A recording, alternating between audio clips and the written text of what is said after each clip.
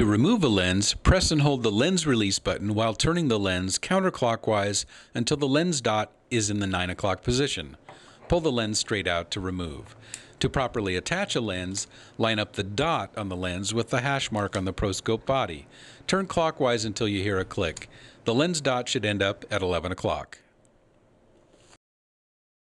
If the lens is ever incorrectly installed and has become stuck, firmly press and hold the lens release button while turning the lens clockwise until you hear a click. The lens dot will end up in the 2 o'clock position. Gently remove the lens by lifting the lens up and off at an angle as shown here. Reattach the lens by lining up the lens dot with the hash mark on the ProScope body. Turn clockwise until you hear a click.